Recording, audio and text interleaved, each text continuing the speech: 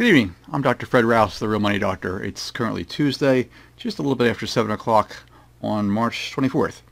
I want to do a daily recap here as to what's going on and how these things and current events are affecting you and your ability to get, protect, and enjoy your money, your life, and your retirement. As usual, for the last week or so, at least, the health issue is the biggest thing, and it's the first thing we talk about in these shows right now. Right now, the United States is the third largest number of cases in the world, behind Italy and China. The World Health Organization today said the U.S. could surpass Italy as the epicenter right now. The U.S. cases right now are just over 53,000. Just over 53,000. About a third, a little bit more of those, are in New York State by itself. So far, the deaths have been, the last report that I've got just a few minutes ago, was 696 deaths. Yesterday was the first time that we had over 100 cases in one day, or 100 deaths, actually. 13,000 cases yesterday were reported. Right now, that number pretty much doubles every 3 days. What has been quiet, for some odd reason, nobody seems to notice, that New Jersey right now has the second number of highest cases, right behind New York, ahead of the state of Washington. Again, there are confirmed cases in all 50 states. Right now, New York State is the epicenter of all this activity, just due to the numbers that they're having at this point in time. What else is going on? Stay-at-home orders. There are at least 17 states right now that have stay-at-home orders. That number increases every day. It was 15 just a couple of days ago. It's 17 now. I'm assuming it's going to grow some more as this thing progresses. And of those 17 states with the stay-at-home orders, that affects about 1/3 of all Americans in the United States. About 1/3. The stay-at-home orders are for non-essential workers, and again, that is totally up to the locality, so you want to check with your individual state what that means to them and how that affects you. Right now, projections are still somewhere between 40 and 80% of the population are likely to be infected with this virus at some point in time. Recent data shows that of that 40 to 80%, probably 2% are likely to require hospitalization, which is good news and bad news, okay? Because that's still a large number. It really is a large number. Right now, people between the ages of 18 and 49, about 53% of those reported cases are in that age group. So they thought they were immune at some point in time because they thought it was an old person's thing. It is not. Okay, infants are dying. Okay, and again, if you're between 18 and 49, 53% of the cases that are reported are in that age group. So you're likely to be either infected and showing symptoms, or you're likely to get them at some point in time. Now, what hasn't changed, but I do have a little bit more of an update, is that the virus can live up to 9 days on inanimate surfaces. And that was okay. And then I did a little bit more checking. And what it actually ends up being is it's 9 days at 86 degrees. They're assuming 86 degrees is room temperature. I'm in the Philadelphia area. 86 is not room temperature. What happens is, as it gets colder, the virus can live for a longer period of time. And the current reporting I have, it can live up to 28 days with 39-degree temperature. So understand that things are happening out there, and if you're coughing on something, somebody else coughed on something, you have no idea, because you can come back 2 days later and still pick this up. This is exceptionally contagious disease because the incubation period is up to 14 days before you show any signs and symptoms at all. So you can be carrying this thing and not know what's going on at all and be infecting people. Vaccine right now looks to be about 12 months out. There is a little bit of bright news here.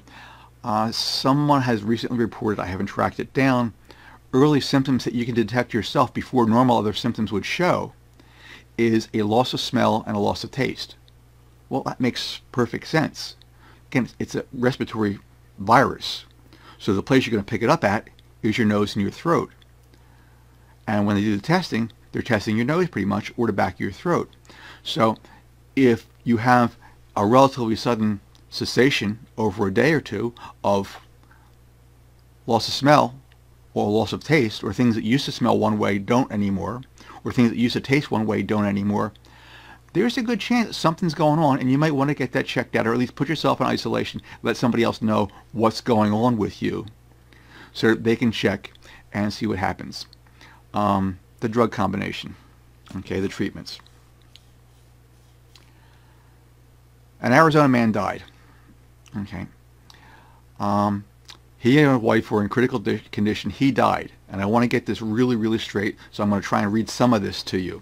Okay. They took chloroquine. Okay. That was one of the things that the president recommended the other day as looking as great promise. Okay. Now, Banner Health said Monday that the couple in their 60s got sick within a half an hour of ingesting the additive that they put in with their food. Okay, the man couldn't be resuscitated at all when he arrived at the hospital. The woman was able to throw up much of the chemical that they had.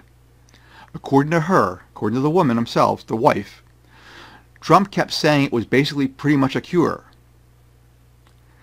Okay, and she goes on to say, don't take anything, don't believe anything that the president says. His people, call your doctor. That's a direct quote from the woman who lost her husband. So again, go with science. The president may be a nice guy. I don't know. He's not in my house. I don't leave him alone with my wife or my kid. It's okay. But he's trying to do one thing. What that thing may be, I don't know. I know what he should be doing is trying to uplift the nation with real facts and giving a real picture. What he's doing seems to be something different because it seems to be contradicted by the medical people. Now, another thing. The president was just on his conference about a half an hour ago, thereabouts, and he said FEMA's delivered 4,000 ventilators to the state of New York. Well, the governor was on earlier today, and the governor says they have 400 vents.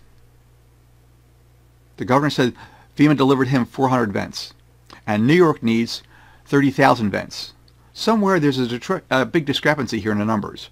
I don't know who you want to trust and who you want to believe. But the president said 4,000. The governor of New York said he only got 400. The governor definitely knows he needs 30,000 vents. So there's a little bit of a problem here. And I don't know where you want to go with that. Now, the Defense Production Act was signed last week, some point in time. The states are still competing against each other. The ventilators are not there. That act can force manufacturers to make these products because they say, okay, manufacturer A, I know you were doing cars. I want you to build ventilators right now. I'm going to give you a contract. I want all these ventilators in the next 15 or 20 days. And they know that no problems at all. They're going to put that out because they've got a paid contract ahead of time. Now, that's not being used right now. Now, I have got some reporting that they may be using the Defense Production Act for the making of some masks. I haven't checked that out yet. I will look into that a little bit more. Hospitals are still asking for donations of personal protective equipment, which is really ridiculous. Again, this is 2020. We're probably one of the most industrialized countries in the world, and we're asking for donations for our hospitals at this point in time. They continue to try to reuse disposable masks, trying to sterilize them. And I've been telling you that in past practice, that before this period of time anyway, that if you tried to reuse disposable equipment, you would likely be fired. But here we are, we're being forced to use it. Nurses are forced to carry these masks with them, keep them for a week almost. So much for that. On the politics side, I mentioned it yesterday, when I mentioned it again today, Senator Rand Paul, while he was waiting for his test, okay, he was tested, he was waiting for his results, and because the testing was so slow, the results came back, 2 or 3 days later, 4 days later. I don't know what the time frame was for the test that he took. But he took a test to see if he had COVID-19 or not, to see if he had coronavirus. While he was waiting for the results, he went and unlocked the padlocked gym at the Senate, exercised in the gym, swam the gym pool, and then had lunch with some GOP people specifically Senator Mike Lee and Mitt Romney, both of which are currently containing themselves at this point in time. Now, Senator Rand Paul happens to be a doctor. He's a physician. He should know better. He's been getting all the briefings even if he didn't know any better. So that's the most irresponsible thing I've seen done in quite a while, especially from a health person.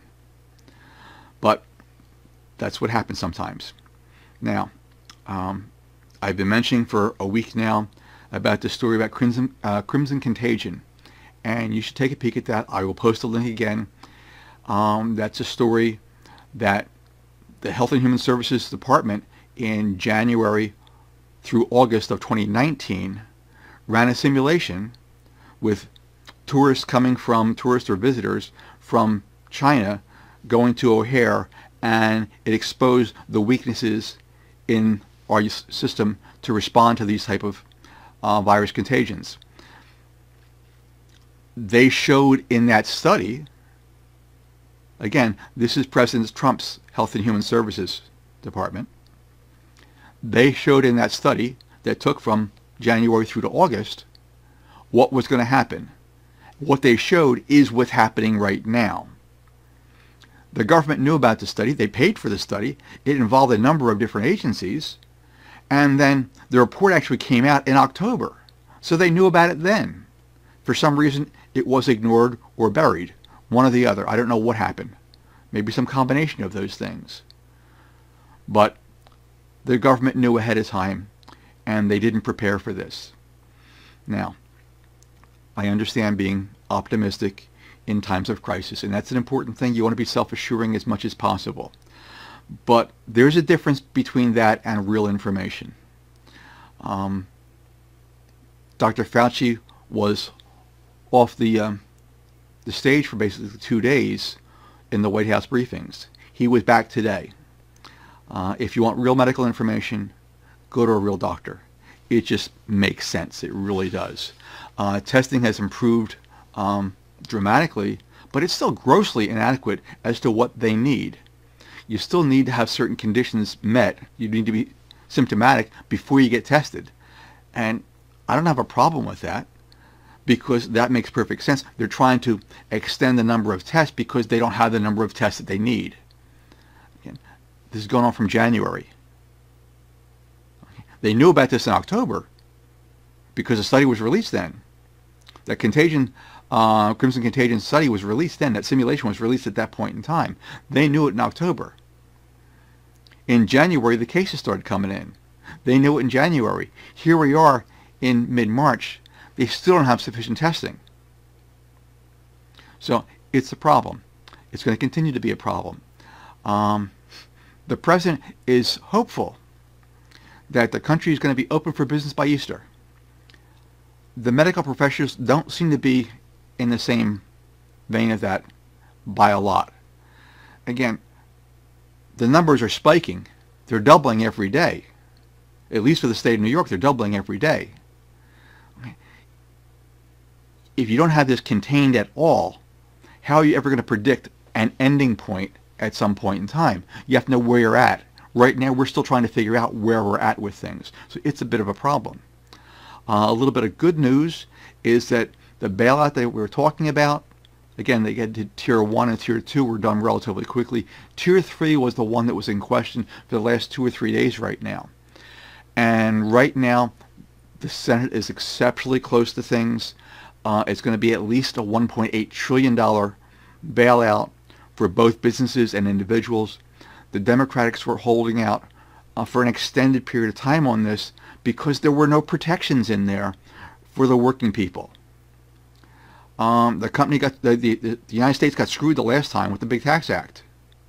The benefits went to the top 2% and to the big corporations, and they did corporate buybacks, and they did more dividends and more CEO compensation. And very little got down to the workers. Very little. Well, right now, the smaller workers are the guys who are hurt the most at this point in time. Yes, companies are running from month to month, and they need some cash flow, and they need some help. Not a problem with that. but the individual workers are the ones who are getting screwed big time. What looks like, okay, is that the original plan had basically a $500 billion slush fund that the Treasury could hand out to its friends and not disclose for well over a month or so. And that's pretty much what happened with the last bailout. That you never knew what was happening for close to 7 or 8, 9 months down the line. What the Democrats have held out for, and I believe is in the current legislation, which is not yet passed, I think they're writing it and should hopefully be passed later on tonight, I'm hoping, is that there's going to be much more accountability, limits on stock buybacks, if not absolute no on it, I don't know, limits on executive bonuses and dividends, more money going to individual people. The current package seems to have extended and increased the amount of unemployment benefits. Okay, there's supposed to be 8 weeks of payroll help. I don't know exactly what that means just yet, and small business grants once the whole thing is approved. Now, it's not done yet.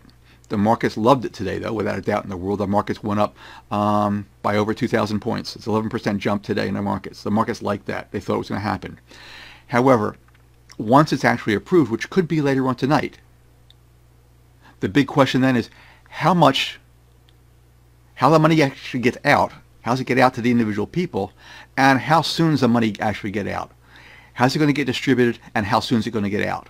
So that is the big question at that point in time. We really don't know yet. Now, how's all this affect you? Okay. Because that's really what this is all about. The health and the politics, those are all nice things. They're out here somewhere in a never land, but what does that actually mean to you? Well, again, there's 17 states with stay-at-home orders affecting 1/3 of all Americans at this point in time. Stay at home, you've got to check with the state to see exactly what happened with that, what that means to you. Chances are, there's a good chance you're at home. Okay. Some DAs and police departments, again, are not prosecuting. Some are not even arresting some nonviolent criminals. That makes sense. They don't have a problem with that. A lot of court systems are shut down at this point in time. If you know lawyers, they're considered non-essential for some reason, at least in the state of Pennsylvania. I don't know why. And they're told, no, you stay home. Doctors and other healthcare workers are starting to test positive. Medical staff shortages are coming in the next week or two without a doubt in the world. Right now, 100 New York City cops tested positive. 100 New York City cops tested positive. One police officer in Detroit, city of Detroit, already died from the virus.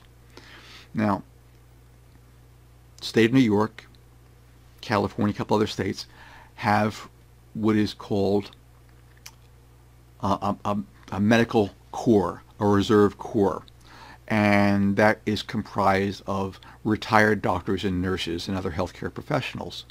And these people are volunteering. That's really, really nice that they're volunteering. However, if you go and you look at things, the people that are volunteering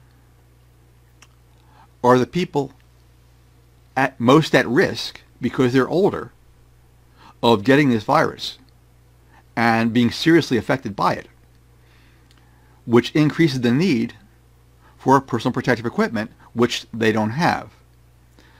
The hospital people can't run like this forever and a day. Okay. You get burned out relatively quickly. You can only do so many shifts.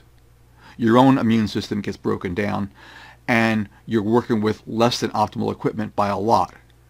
You're exposed every day. The police officers, again, exposed every day. So things are happening. That's how it's affecting you.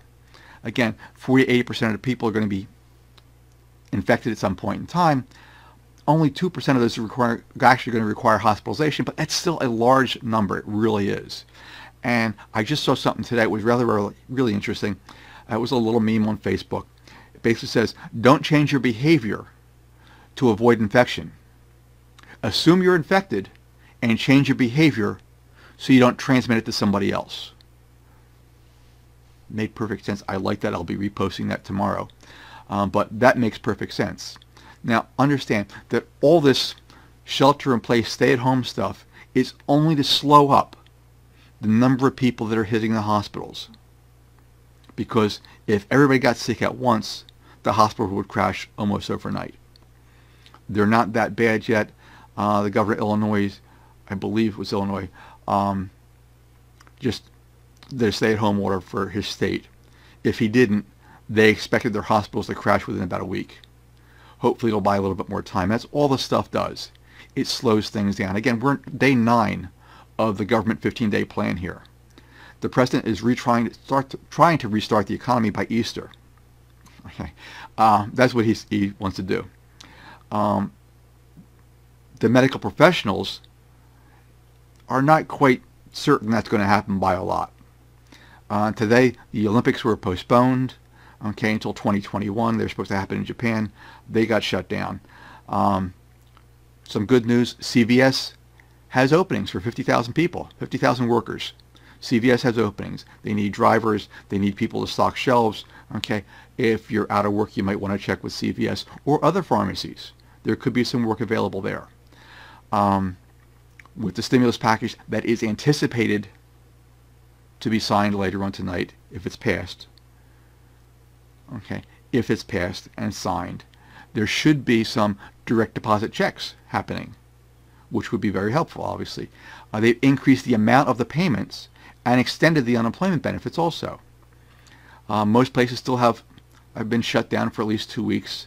Schools are still not projected to reopen until the fall, a lot of them. The president hopes that, you know, by Easter, people are going to be in churches. Okay. Realistically, with the medical professionals, the way I'm seeing things at this point in time, there's less than a 50% chance of that actually happening at all. What do you do now on a personal level? Again, I've been saying to you for a while now, sit back, check your retirement situation, go to some cash in there. Don't need to withdraw it, but go to cash right now. Still not certain the market has bottomed yet. It's getting closer, but you don't know what's going to happen because these things are supposed to happen, but as the medical numbers go up, the market's going to get spooked some more because more people are going to be out of work. And it's going to have a big cascading effect on things. So I don't know when. Again, I have no crystal ball. I've been a certified financial planner for 10, 15, 20 years or so. Been in business for over 30. But I have no crystal ball. I don't know what's going to happen. Okay? And I teach all my students, we don't try and predict. We just react to what's happening. Right now, cash is not a bad position to be in any of your retirement accounts. I talked to one woman today, nice enough person. It's a nurse. I think she had 39 years in the field.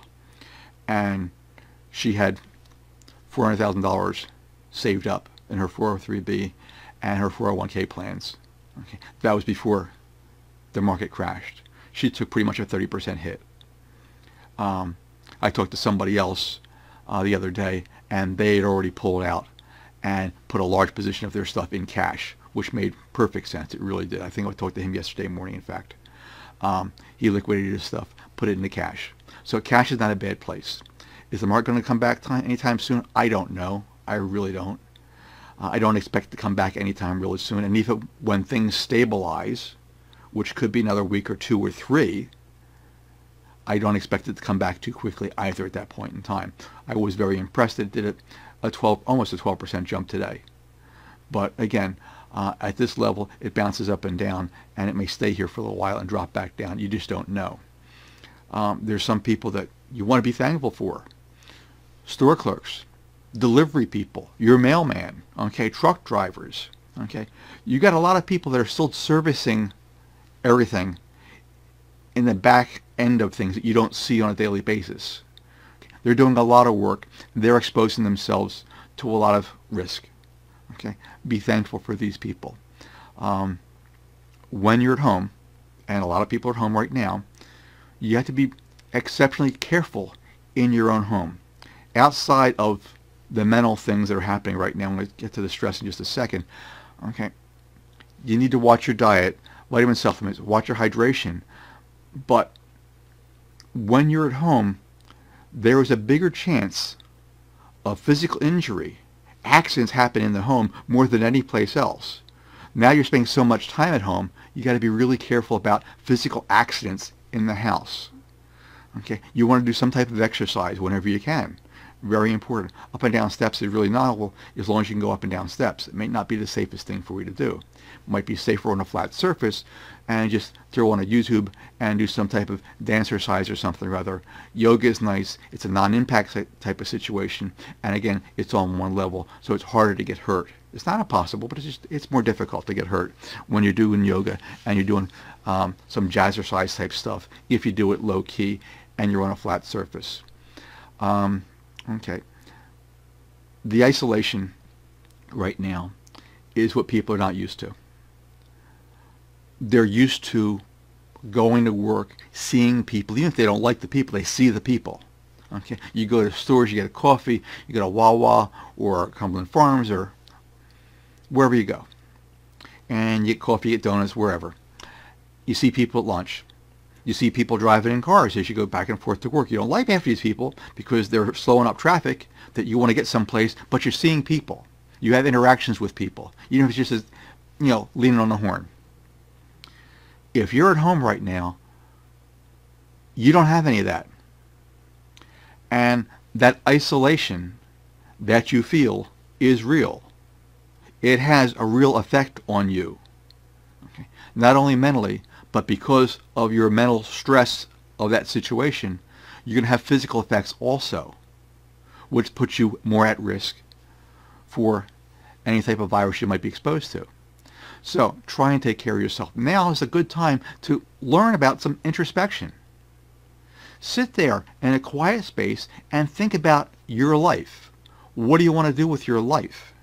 Not the next couple weeks, that's important, but long term, what do you want to do with your life? Are you going in the direction you'd like to be going? Did you make any of those long-term decisions as to what you want to do long term? Very important. Okay, your daily journal is a nice thing. Okay, it gives you a chance to express yourself, even if you're by yourself, and you write down how you're feeling, what you think is different from now to yesterday, the day before, what you're hoping for in the future. These things are nice to know. It helps you improve your mental stability. Meditation is a nice thing to do at this point in time. Okay. What else can you do? Well, I had mentioned before, I posted the link before, I'll post it again, on a YALE offer a free course, The Science of Well-Being. That sounds like an interesting thing. It's one of their most popular free courses. It doesn't cost you anything to do that. It gives you a better perspective on the world and on yourself. Okay, I will again post a link. Time to reassess your job situation, obviously, because Plan A just fell off a cliff. If it comes back, I don't know. If it comes back for you, you don't know either. But now's an ideal time to have a Plan B. For yourself, for your finances, for your life. Think about those things. Now's a good time. If I can help you with that, that would be great. Okay, I don't know that I can, but you can go to drrousenow.com and you can see what I'm doing for other people. If you like it, that's fine. If I can help you, we can have a discussion and we can see if I can let you in the program or not. I don't know. What else can you do? Okay, people are really pulling it together big time right now. Again, the doctors and the healthcare workers are really volunteering with this Reserve Corps, but they are putting themselves at a lot of risk because they're in there every day face to face. They can't social distance when you're playing doctor and nurse. It doesn't work that way. You're pretty much hands-on. And these people in the Reserve Corps are the older of the doctors and nurses. They've already been retired, so these are the people most at risk. The existing hospital people, they keep going to work every day. Some of them are working back-to-back shifts because other people are dropping out, they're sick. Okay. They're in there every day. Even if they don't get sick immediately, the stress of all that puts them at more risk. On top of the poor response with the protective equipment that they don't have, and the masks that they don't have, okay, these people, it's just a matter of time before they start crumbling. And you have more healthcare problems because you have no one to take care of everybody else. Okay, check on your families and neighbors at this point in time. Again, especially the elderly. You're feeling isolated. They felt isolated beforehand. They're feeling a lot more isolated right now. Other things you can do, again, I mentioned the free course from YALE, okay, The Science of Well-Being. Yesterday I posted a link. I'll post it again today. There are 450 Ivy League colleges that have free courses that you can take online right now. Someone posted something, I saw it today, I'm posted a link to it. I thought it was excellent. If you've got kids at home, okay, this is something that it was a site for teachers, but they have tons of free activities and learning things that you can do with your kids at home. My wife, Dr. Terry, does her reading at 7:30. She's probably doing that right now, but that's handy for smaller kids. She does that every day. There's also a site I just found today for a virtual marine biology camp. So if your kids like that, if you like marine biology at all, I'm going to post a link to that. So we have a lot of links I'll be posting later on today. The one link I had yesterday for the ideal business, the keys to an ideal business, I did not get that posted. My apologies for that. The website that I used for that before, because I retired and I shut that business down, that website has also been shut down, so I have to repost that. As soon as I do, I will, as soon as I get that back up on a web page, I'll put the link in yesterday and today's links at the bottom when I post this on YouTube. So again, I'm Dr. Fred Rouse, the Real Money Doctor. If I can help you any way, shape, or form, please email me, private message me. Let me know what your questions are, your concerns are, and I'll see if I can research things and address them in the following show. It will be tomorrow at 7 o'clock. Thank you for your time.